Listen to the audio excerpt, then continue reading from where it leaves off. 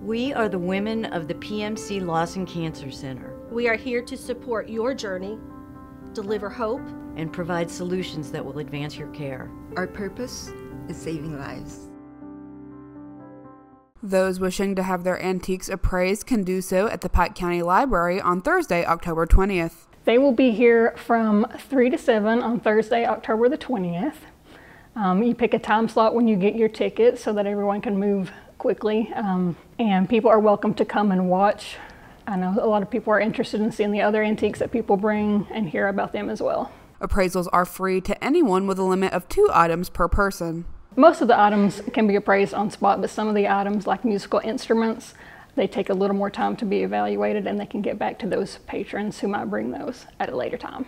Tickets will be issued to library patrons. Each item will be given a verbal estimate of value. For more information, you can contact the Pike County Public Library at 606-437-6001. For Mountaintop News, I'm Kelsey Dean.